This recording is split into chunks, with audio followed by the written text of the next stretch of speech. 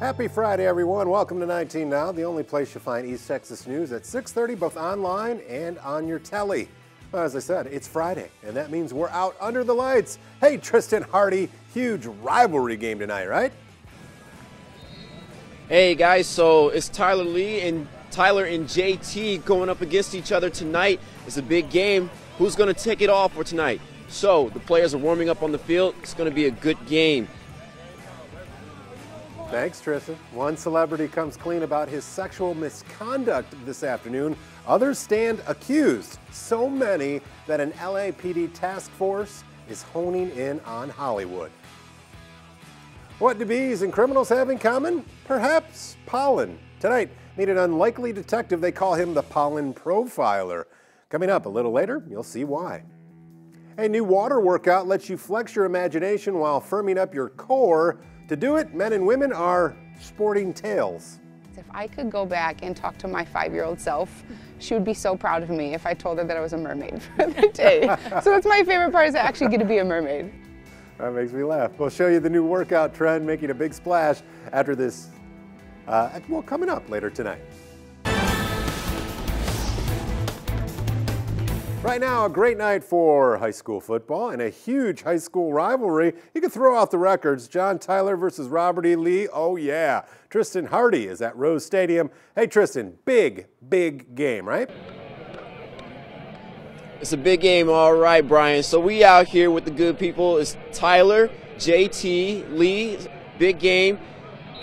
The players are warming up on the field right now. Now, both of these teams have missed the playoffs. They haven't missed the playoffs since the late 1980s, 1989 to be exact. So there are no games after this. So this one, all or nothing. It's all about the bragging rights after this, guys. So for what I've been told, now this isn't the oldest rivalry in East Texas, but it is the biggest one that people always attend to. Just look at the crowds over here, guys. It's filling up. It's going to get bigger. I was at the tailgate earlier.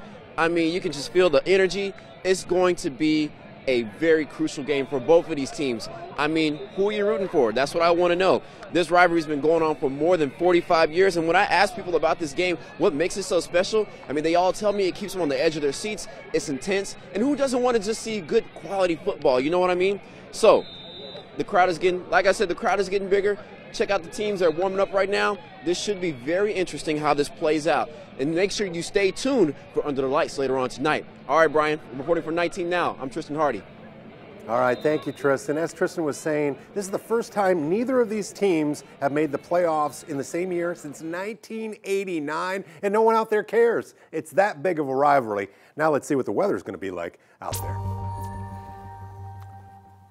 Well, Brian, not sure if you noticed, but the crowd out there, to include our reporter, we saw that he's wearing a sweater. So, yes, we're definitely dealing with some cooler temperatures across East Texas tonight for under the lights weather. As far as your forecast for tonight, you don't need the wet weather gear. We're looking pretty good and quiet. And I do apologize. We're going to go ahead and go over to Max 1 real quick, if you don't mind. There we go. There's your forecast for tonight. Cool and clear. Temperatures right now currently in the mid to upper 50s. We're going to be getting down to about 49 to 50 degrees by the end of the ball game. Maybe a slight little wind chill in the upper 40s. But again, no wet weather gear needed for tonight. It is going to be a dry forecast for the next 7 days. Veterans Day looking pretty good. A mixture of some sun and clouds out here, close to 70 degrees. We'll have a slight rain chance on Sunday. Nothing really too impressive as far as rain concerns go for us here, at about a 20% chance of a stray shower, so nothing widespread. And then we're looking good for Monday, Tuesday, and Wednesday, back up into the 70s, and then a few more showers possible Thursday and Friday. We're awaiting a next cold front to be Friday night into Saturday, bringing our temperatures back down into the 60s and some more rain chances. We'll have that forecast online for you. Back to you, Bebos. Thank you, A. Romero. Developing news we're following this afternoon. Comedian Louis C.K. has admitted to sexual misconduct charges that 5 women accused him of.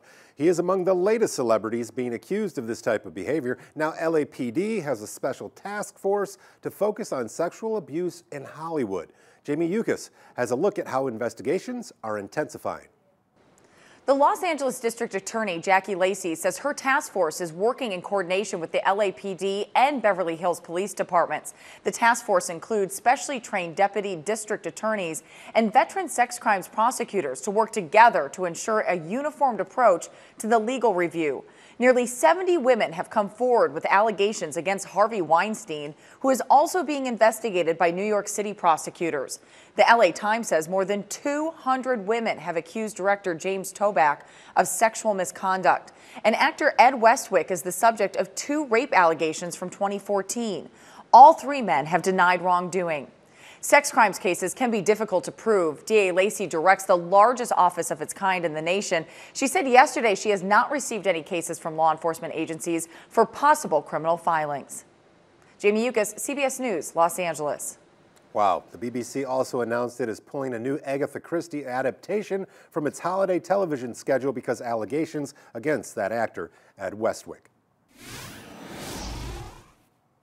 Students at Three Lakes Middle School in Tyler send a special salute to veterans.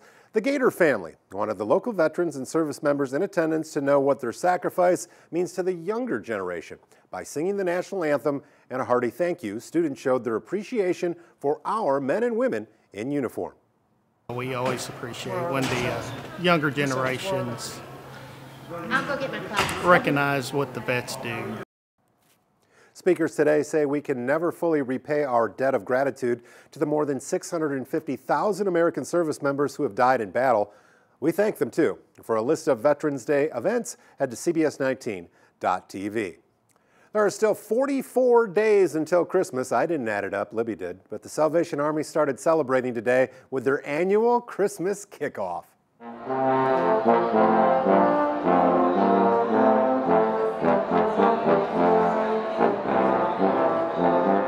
The Salvation Army's 2017 Kettle and Angel Tree season. I love it. The goal is to raise $375,000 to help fund the many Salvation Army programs.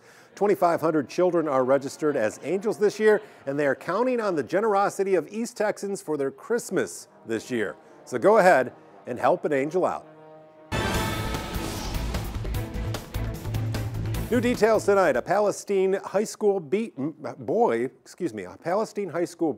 in a locker room fight in September continues his road to recovery. Michael Stanzak was left with a broken jaw and nose after a fight with a student back in September. A police report says the fight began over a bet. Stanzak's mother tells us today that although he's been readmitted twice due to seizures and complications, things are looking up. Michael's younger brother says the family is still healing, but there is a silver lining. This is really just having us bond together instead of splitting us apart, because it's showing everyone here in our family that we can support each other. And with this, I'm just really hoping that this will create a bigger bond for all of us. Michael is being treated for PTSD. His mom tells us they are taking it one day at a time. Well, coming up, a warning about searching the internet for a new four-legged friend. The key here is to stop for a minute when you see a puppy that you want to purchase online. Do your homework, do your research. The puppies look adorable and the ads look real, but they're not. That story coming up after the break.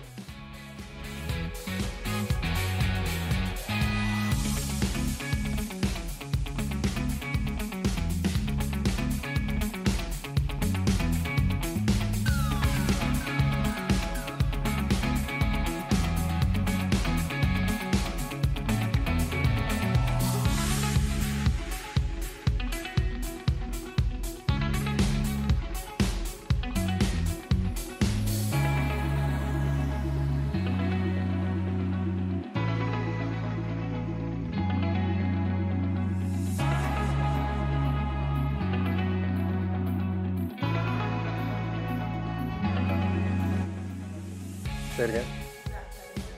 He's not going with me? Okay.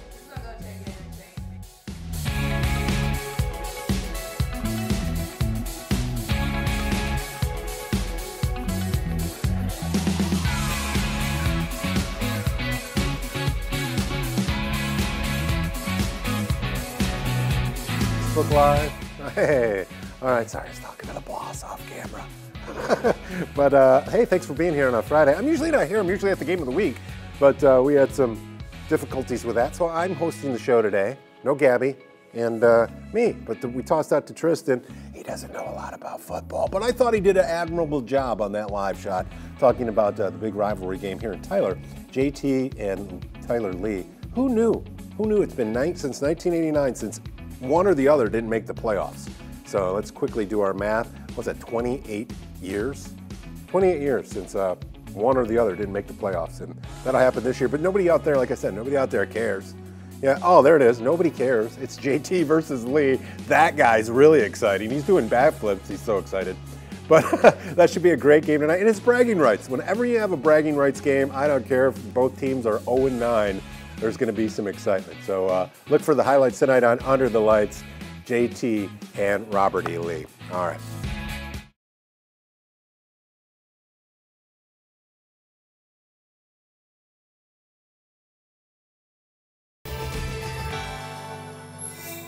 Well, those holidays are right around the corner, you probably guessed, right? A time of year when many people think about adding a furry friend to the family. Say that 3 times fast. The reason? Online pet scams, though, are popping up everywhere. Jennifer Titus shows us what you need to know before making a very costly mistake. He was perfect. Carla Rozier can't say enough about her 4-legged friend. It was like love at first sight. But it took more than one site to find her beloved Snow. This looks like a good spot. The one that caught her eye, GorgeousMaltese.com. But look, I mean, they have people that they said they sent, that people purchased dogs. And a photo of the dog she had been saving up her money for. They were telling me what I needed to do, what information I needed, and at the very bottom in small writing was a form of payment. But then when Carla went to pay, then I called, and it's a Virginia zip code. But when I called, it sounded like someone from another country. And that's when her eyes were opened even more. GorgeousMaltese.com, she says, was a fake website. One of the thousands online right now, according to this recent Better Business Bureau report. And I work really hard for my money, so just thinking about that I could have lost all of that. I'm a single parent. I would have been devastated. I probably would have cried myself to sleep. Carla reported the website to the BBB, and we looked up GorgeousMaltese.com ourselves and copied one of the photos on their site and did a reverse lookup on Google to find the same photo pop up on a different website, AlwaysMaltese.com. When I go to that website that she reported as being a scam, it's still up and running. Why? These websites are popping up left and right, and it's a never-ending battle for law enforcement, for organizations like the Better Business Bureau. The key here is keep on reporting, get that information out there. When we get information in numbers and we can gather those facts and show to agencies that this is a true scam, then it's going to help us get that to law enforcement and help shut these down. In just the past few months nationwide, we found reports from all over the country. So we were really heartbroken. I finally realized that this is for sure a scam. Didn't really feel right, but I went ahead and did it. Key here is to stop for a minute when you see a puppy that you want to purchase online. Do your homework, do your research. And never wire any money. We're working very thoroughly to help shut these fraudulent websites down, so do your research. Thankfully, that's what Carla says she did when she found Snow, and can only hope others will open their eyes and Google to research a little before they decide on their beloved 4-legged friend. The Better Business Bureau reports that 80% of those pop-up ads for pets for sale online, well, they're fake. Many of them have the exact same image used on different ads, so make sure you're looking closely. A recommendation on where to read up on these scams, log on to Better Business Bureau's website, search puppy scams. You'll find out what the scam red flags are. It's always helpful. There's information on what to do if you have been a victim of a puppy scam. And feel free to give us a recommendation that we can share with East Texas. We love them. You can always get our attention with the hashtag NowNation. Some of the biggest cases in the country are solved with the help of technology that a Texas A&M professor pioneered. This is a man who's been dedicated to one specific topic, one subject, one specialty for like 50 years. That's why he's the best. Tonight we introduce you to the Pollen Profiler. This is a Producer Libby favorite.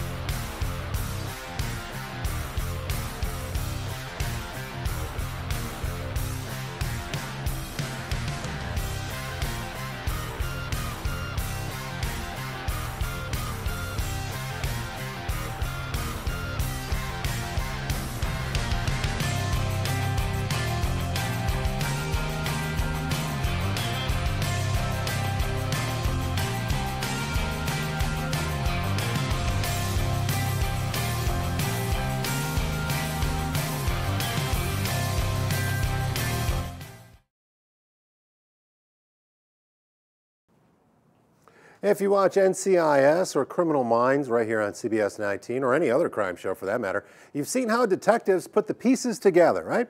They use everything from surveillance video to DNA. But now a unique process at Texas A&M is being used to solve crimes. Here's Grace White with the Pollen Profiler. Chilling murder cases, missing kids, chasing terrorists, unwrapping a crime scene takes determination. Inside a forensics lab at Texas A&M, an unlikely detective with a sense of humor. I like to play, I'm Sherlock Holmes. And for almost half a century, Dr. Von Bryant's been profiling pollen. So how do you use pollen to solve cold cases? Essentially what we try to do is pinpoint where things come from or where people have been. When most of us think about pollen, we think of trees, plants, and allergies. But it doesn't stop there. It travels indoors, too, on our clothes, making it almost like a fingerprint investigators can pick up from a crime scene. Under a microscope, the pollen grains point back to a specific part of the world where they're from. And in one case, it led investigators back to Boston and helped solve the disappearance of a little girl. In 2015, investigators found her dumped in a garbage bag in the Boston Harbor. Dr. Bryant mentors Andrew Lawrence, the only other forensic paleontologist in the U.S. who he trained. Lawrence pinpointed pollen on the girl's clothes to an area near the Arnold Arboretum at Harvard University. Sure enough, the suspect, the mother's ex-boyfriend, lived within walking distance. Recently, a jury handed down a conviction. I love it because I love to say, I told you so. This is a man who's been dedicated to one specific topic, one subject, one specialty for like 50 years. That's why he's the best. This student may be a little biased. The only person I can find who's willing to do this is my granddaughter, and I'm very proud of her. Now, she's a student at A&M, training to fill his shoes, and they're pretty big. After 9/11, the government called him to help track down terrorists. They were trying to find bin Laden and members of Al-Qaeda. And so, yes, I did know that that was the primary goal. Bryant looked at everything from shoelaces, backpacks, even pollen samples collected from cell phones and bombs. But the sad reality now, most of the police departments here don't even know about it. Pollen is not admissible in court like it is in other countries. This looks like a pretty good one right here. And with the rise in DNA, Bryant often finds himself defending the golden dust most people still overlook on a crime scene. I still think it's going to be important for a number of years. I think it's a good career to get into. There's so few people in it, you don't have much competition. Brian is still teaching classes at Texas A&M in the Department of Anthropology. He often tells his students Mother Nature has a way of solving life's questions, if only we put in the time and effort to figure it all out. Pretty good advice, huh? All right, we take you back out to the Rose City rivalry after this 2-minute timeout. We're talking football, people. Stay with us.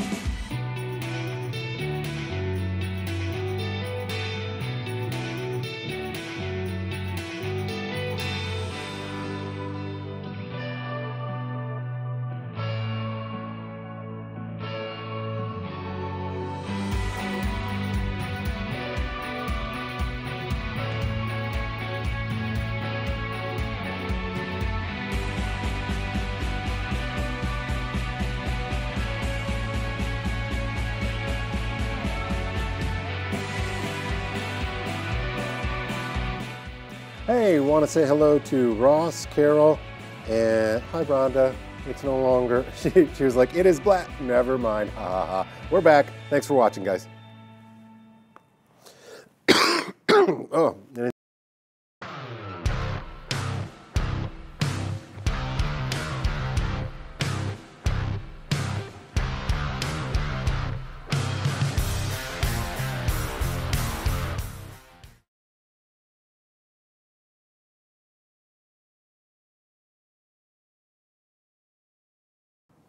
It's a great night for football, right? Of course it is. Tristan Hardy is live at the final regular season game of the year, single tier. JT and Lee, nothing riding on the game except bragging rights tonight, right?